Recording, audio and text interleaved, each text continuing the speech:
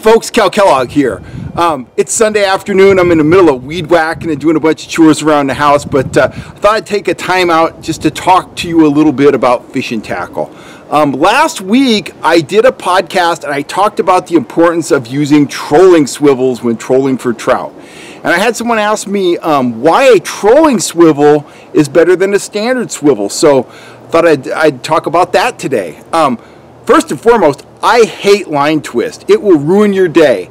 It'll strike you hardest when you have a big fish on your line or when a hot bite starts and all your stuff will get tangled and it'll just be a total bummer. So here's a standard snap swivel, and I'm going to hold this up to the camera.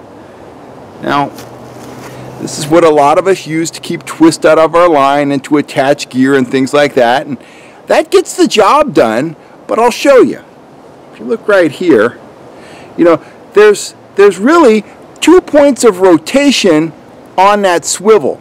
Now, if you're doing something like rolling shad or trolling a grub, and that doesn't rotate just perfectly, it will still rotate and it will still transmit twist to your line. And when you're using something like a rolling shad that's constantly turning, if one of those twists per 20 revolutions of the shad is transferred to your line, you're going to end up with a mess after about an hour or two of trolling. So that's your standard snap swivel. This is a trolling swivel.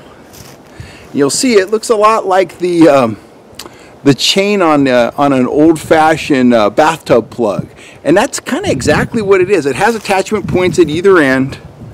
But it has, every one of those balls is a different point of rotation. So this nullifies just about any kind of rolling bait. It will absorb that twist and it won't transmit it up your line. I use these as standard practice on my trolling rigs. I bring my main line down, I hook to one of these. I usually put a lock snap on the far end of this so I can snap on a leader. If I'm just running a spoon, I'll run about a 48-inch leader off of this. But I always have one of these on my main line, and I usually have a bead up above it. What the bead's for is just to give me a visual indicator. I don't want to reel that thing into the eye of my rod, because that's another recipe for disaster. You reel this thing into your rod, you got a big fish on, he takes off, he snaps you off. So put a bead on there. It'll catch some weeds and stuff that go down the line, but mostly it's just so I can see exactly where that swivel is in low light conditions. So anyway, main line, bead, trolling swivel, and then hook on your leader. If you don't think that's enough, and if you know you're going out and you're going to use something that is intensely spinning, like again, rolling shad, plug cut anchovies, I'll use something just one step more to really ensure that I'm protected, and that is a rudder. This one's from the folks at Gold Star Silver Horde. It just sits in your line. It has high quality swivels at either end. I still connect it with a trolling swivel, but that right there, it cuts through the water.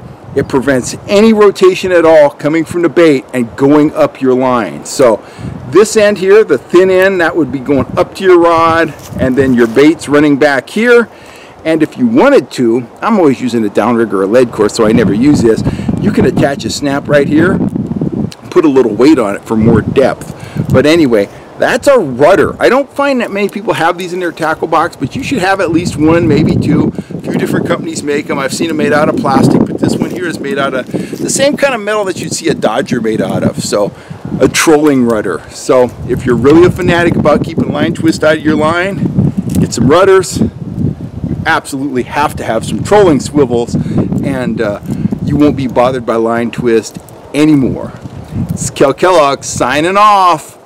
Get some stuff. Fight line twist. It's the devil's work. Anyway, I'll catch you next time. Catch me on YouTube. Hit that subscribe button down there. Thanks, folks.